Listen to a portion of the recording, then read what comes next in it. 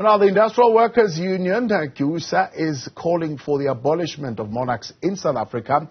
It raises concerns following the recognition on Saturday of Zulu King Misuzulu kaZwelithini, saying the ceremony cost taxpayers millions of rands. To get a different perspective on the matter, we are now joined by GIWUSA President Mametlwe Sebei, as well as Controller General Secretary Zolani Mkiva. And we're taking your thoughts tonight on 072-110-5584.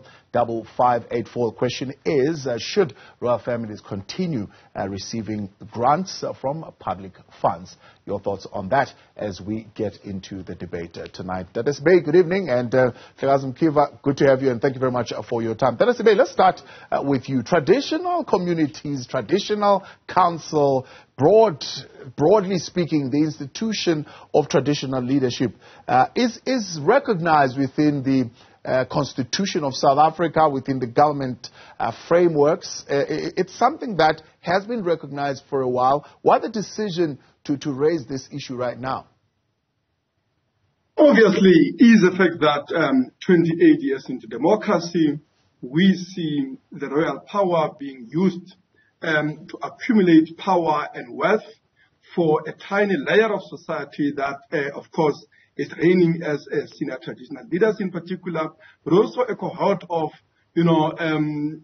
people around them, your royal aides, all of that. Now, the fact of the matter here is that for the working class people in these areas, these institutions are about traditions, they are about culture. But what you are seeing is not about that. Is a layer that is misusing its power to become what arguably is a billionaire class in this country. You look what is happening in KZN.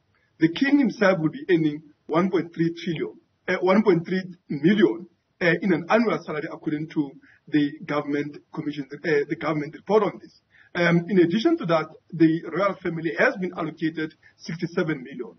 They own Ngonyama Trust, which is an entity where the king is a sole trustee, owning 2.8 million hectares of land. To put it into perspective, that is about 30% of land in KZN. They are making over 100 million, charging renters to ordinary people who have lived in those lands for generations. And they are using this money for what? According to the last report of the Auditor General, the trustees could not even account for over 24 billion worth of assets. But the situation is not limited to KZN. You are looking at what's happening in the platinum belts of Rustenburg, of Limpopo. In Rustenburg, you have Royal Bafokeng. That is a company worth 42 billion rands, right? In the areas of Pugeng where the levels of poverty, unemployment is devastating, to say the least. The Bakhatlas are not an exception. Both Bakhatla Bagafela, but also Bakhatla of Macau, the Motsepes that we know, are part of Africa and, of course, the world's billionaire class in the context of the devastating levels of poverty in communities in whose name they reign. And what we are saying that this has nothing to do with culture. It has to do with an accumulation of power and, of course, a wealth that benefits a tiny layer of society that play absolutely no meaningful role insofar as rendering the public services and upliftment of communities that they are supposed to serve. Dr. Mkiva, it has nothing to do with culture, in other words, nothing to do with being custodians of customary law, but it's about propping up a few to become millionaires through the abuse of power. Yes. Now, thank you, Thabo. It's quite a shame that we hear this statement from a fellow African. But you cannot blame some of our people because of the miseducation of the apartheid system. Look, the institution of traditional leadership predates coloniality and apartheid in this country.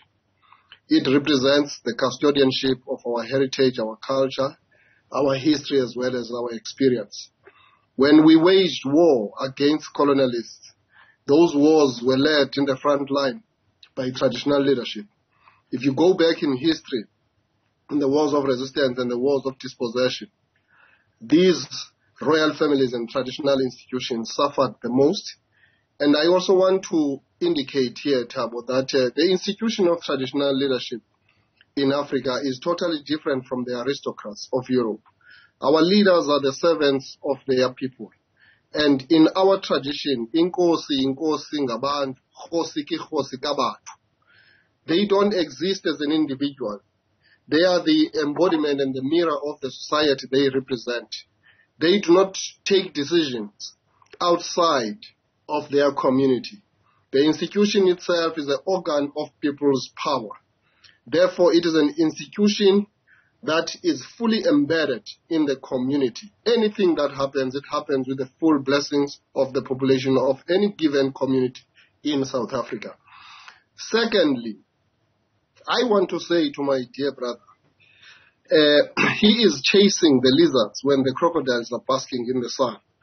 The issue of the class question in South Africa, it is not a creation of the institution of traditional leadership. We were dispossessed of our land, and technically we're also dispossessed of our wealth.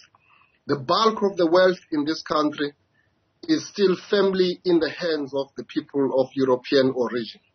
And we are, as an institution ourselves, still pursuing the quest of the full restoration of our land as well as our wealth. And therefore, I think, my brother, you are totally misrepresenting the facts. I've read your document.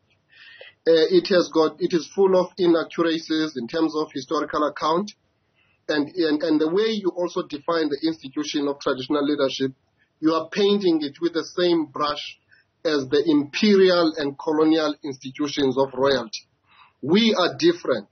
The traditional leaders here in South Africa in particular, they live amongst the people and they serve the people 24 hours a day.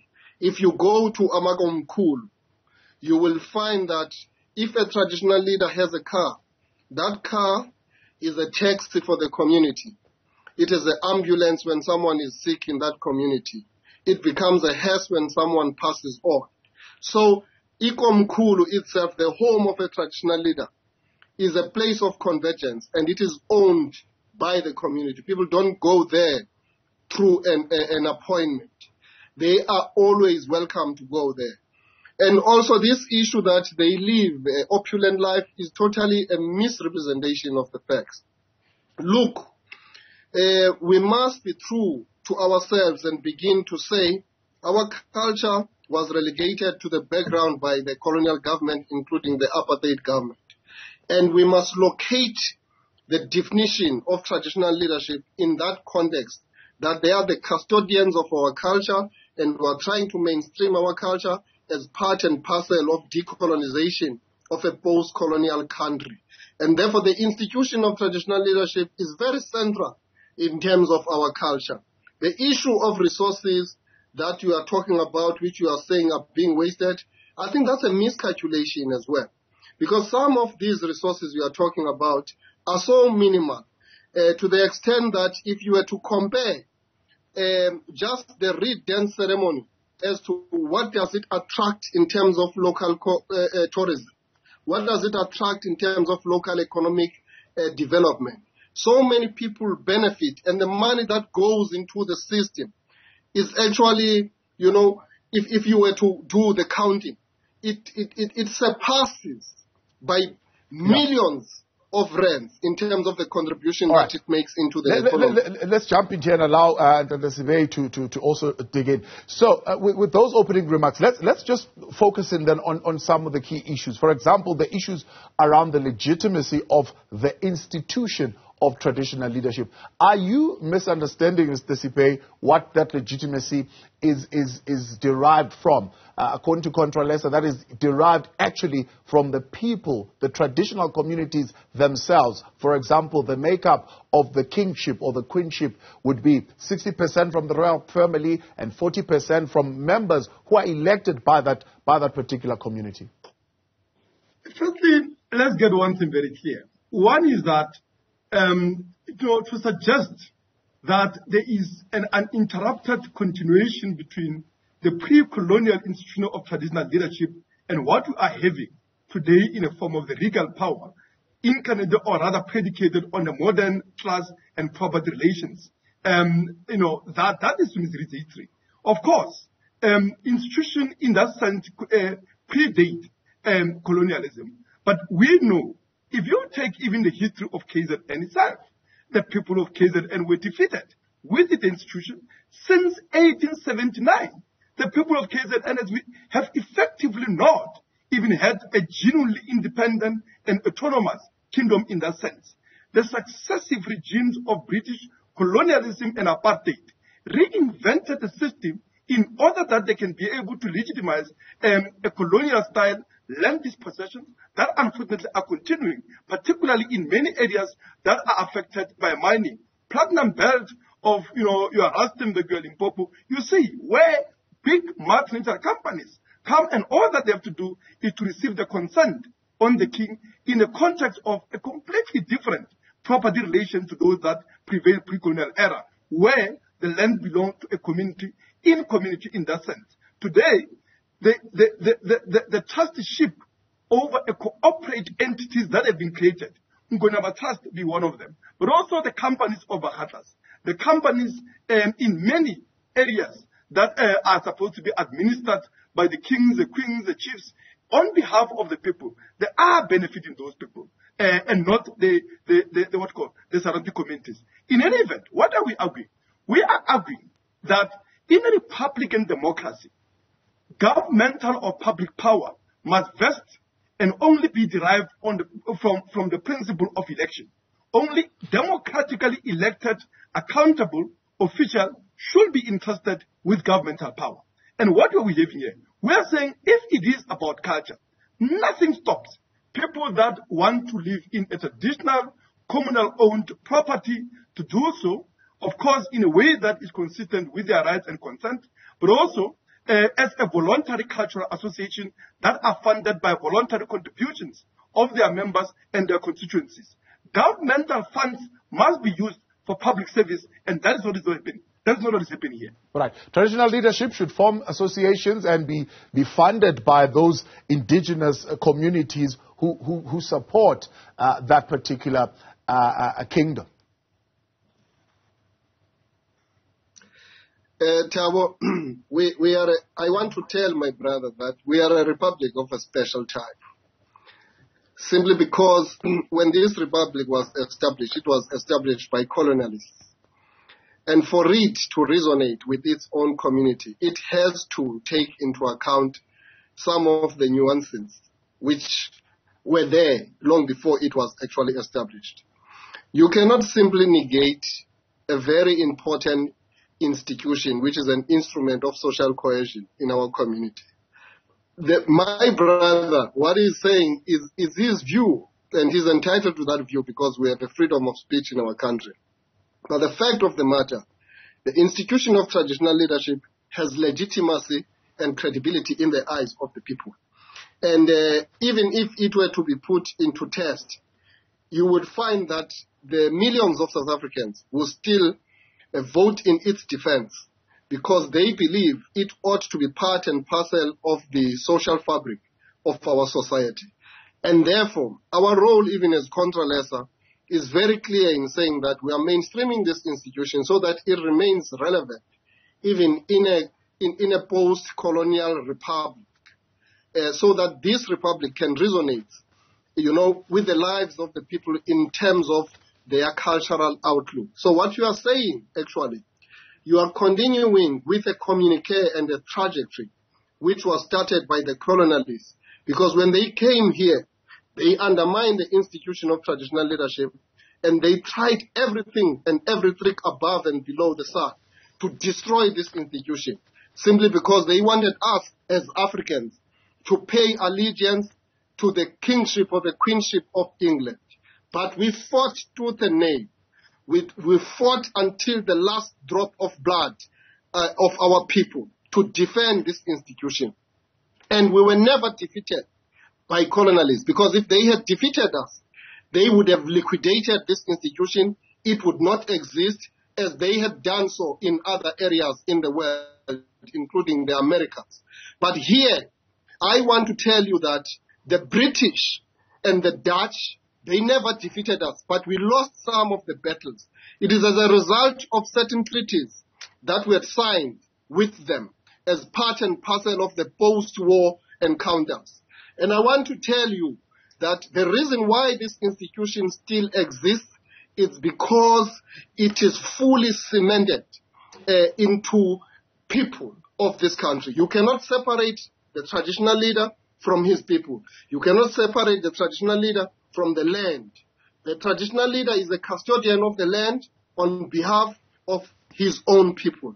Therefore, we must be very clear that we must not come up with a communique that continues a narrative, a wrong narrative, which was actually started by colonialists, because by default and by commission, you are continuing with what the colonists tried to do.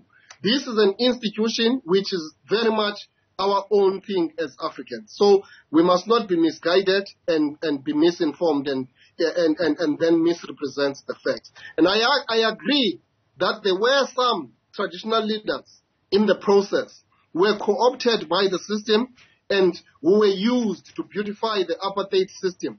And Controlesa, for instance, was founded against that background to begin to say that our name of this institution can never be used to beautify apartheid. That is why Controlesa is part and parcel of the womb of the liberation struggle in this country. And therefore, please refrain from labeling this institution as a colonial institution. This is a people's institution which is firmly African in character and firmly African in spirit and letter. Let's take a break. When we come back, we'll continue to get response from GIWUSA as well as your thoughts tonight. 072-110-5584. Should royal families in South Africa continue to be getting grants from public funds? What are your thoughts? We'll talk to that next. You're back on In Focus, still with GIWUSA President Mametlwe Sebei and Controlesa General Secretary Zolani Mkiva, and taking your thoughts. 072-110-5584 on this debate. Should royalty in South Africa, broadly speaking, continue to be getting grants from public funds? So, Dr. Mkiva, the issue being raised, I'm sure you've seen that document and you've perused it quite intensely, is the issue that's been raised again. 67 million rands, for example, for argument's sake, which is the budget that the Zulu royal family is receiving from the KwaZulu-Natal province. GIWUSA arguing that that money goes to catering for royal palaces, fleet of cars, payment for royal aids, praise singers, school fees for the royal children, and so on and so forth. None of that going, for example, to the community which has been ravaged by floods, currently seeking accommodation. How do you consolidate the two? No, firstly, it is an assumption that that money goes to all these things that he has listed. People tend to just make assumptions without making a research and getting to the bottom of what actually that budget does. This budget supports the work of the king, including developmental work for that matter. I think you must advise our friend to actually come closer to the situation and get to understand in detail and integrity as to what actually goes there. That amount of money assists the king as he is pioneering and championing development in his area of jurisdiction. And I don't think that it's a lot of money for what it does. I made an example that the king does some of these ceremonies. And if you look just on those ceremonies which gets done, which are actually funded from the same budget, those ceremonies, the return on investment is actually humongous, and it makes a huge impact in terms of the gross domestic product of the KZN government. And, it brings about the increment in the numbers of tourists, both from South Africa, from the neighboring states, and from the world over. But it also helps us as a country, in terms of exporting our culture with its uniqueness and antiquity, to even attract greater numbers.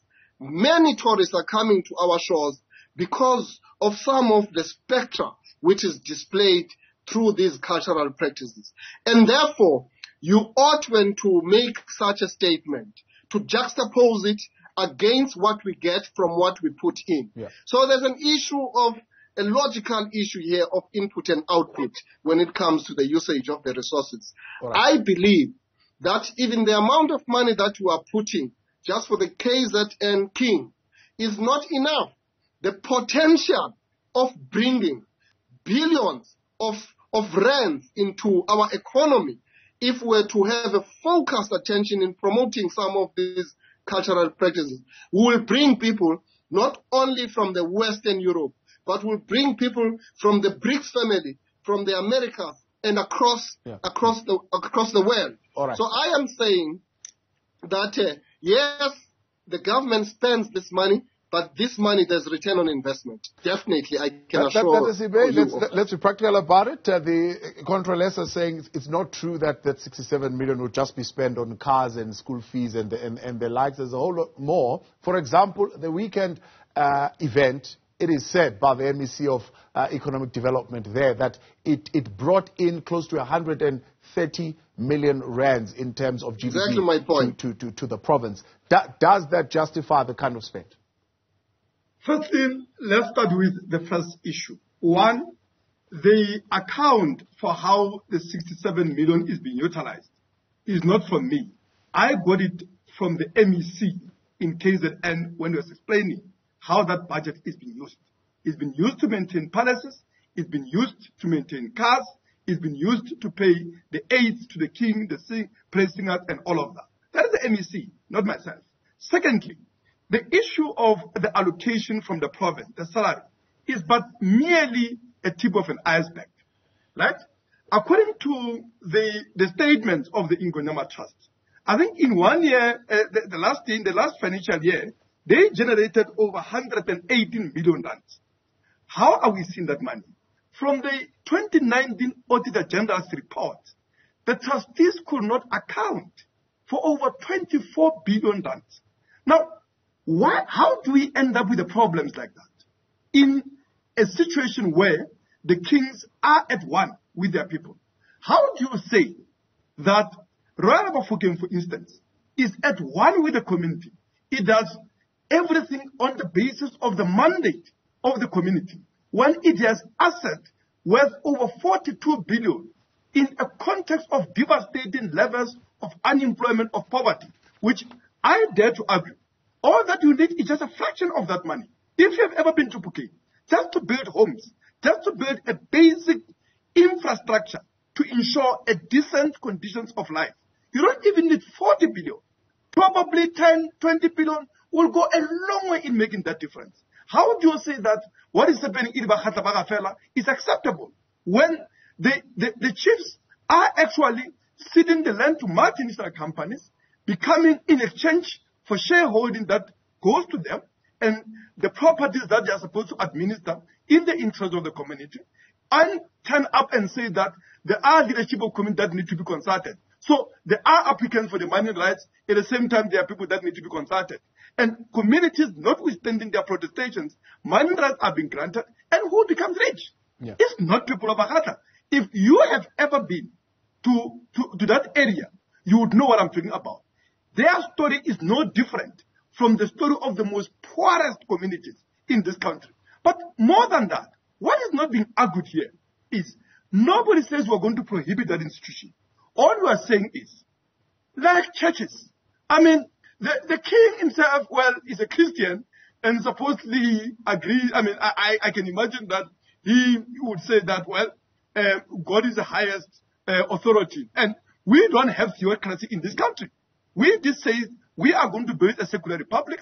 Churches are supported by millions of people in this country, but they're not receiving money from taxes. They are not having a say and exercise of governmental power, which we say in a Republican democracy must be based on elective principle and democratic participation.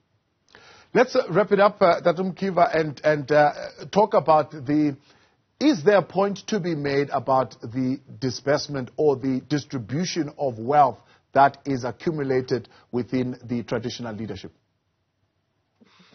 No, certainly. If you go to the Royal Bafokeng, I think the system that they use there, they work with all traditional leaders and they work with the community.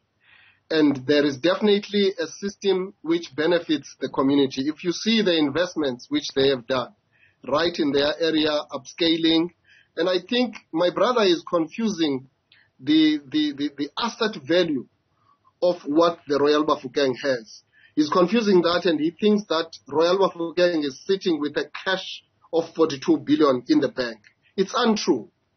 It is the asset value of the whole operation, the whole mining operation and the assets that are attached to that. And on year to year, the Royal Bafokeng declares dividends for its community, and some of that money goes into the investments in their community. But of course, I cannot say that it is perfect in terms of what is happening there. But it is a good story to tell from a point of view of an institution of traditional leadership that has managed to reach that kind of success and achievement, and to be able to build, even to donate some of the resources to the municipality of Rustenburg, to build stadiums, to build, civic centers, and to actually construct highways. This is what they do. And all you are doing, you are looking only for the negatives. So I'm saying that that's what they do. Even Bakhatla, they have built a world-class traditional council authority offices, which has never been seen in this country, which has never been built even by government. They've built it on their own to serve and service their people. They've built hospitals. They've also built stadiums. Go to Moruleng and see the great work there that is being done by Josipilane. So I am saying that you must not always try to look for negatives. There are good stories to tell which are done by the institution of traditional leadership. Of course, I am worried about the fact that you are looking at one side. These are peanuts compared to tens of trillions which are sitting with big conglomerates and that are doing nothing but are disinvesting in South Africa, are taking millions and billions of rands, striking against our economy, and you are busy looking on the side of what we are trying to do to help our society, to help our communities that are in the margins of our country, to bring them into the mainstream so that they can have a meaningful role in economy. We have been able, through those royal families that have been able to participate in the mainstream economy, to create jobs, to ensure that we deal with poverty alleviation in their areas, and at the same time to ensure that we take thousands of the young people in our areas and educate them, and giving them relevant education. Gentlemen, we're out of time. I appreciate your time. Thanks so much for coming on and engaging with us in this conversation. That is Mametlwe Sebei, General Industries Workers Union of South Africa President, who's raised this issue. Zolani Mkiva, of course, responding to that. Let's look at your thoughts tonight on WhatsApp, 072-110-5584. Here's what you had to say. In the Western Cape, I agree with the union. This is not questioning the legitimacy of traditional leadership, but the question is, what are they doing to ensure that their communities they reign in are developed? Emmanuel in Bloemfontein, I think it's imperative that a performance-based approach is adopted to assess the performance of each traditional council against cleaner deliverables such as local economic development, etc. It can't be free-for-all budget that comes annually even when nothing is done to uplift the community. Vinnie in Joburg, the spokesperson for Controlesa, is educating South Africans for free. Thanks to the gentleman on the other chair, we are who we are because of the traditions and culture we are in. Not very confused with the developing world's new look of government. All right.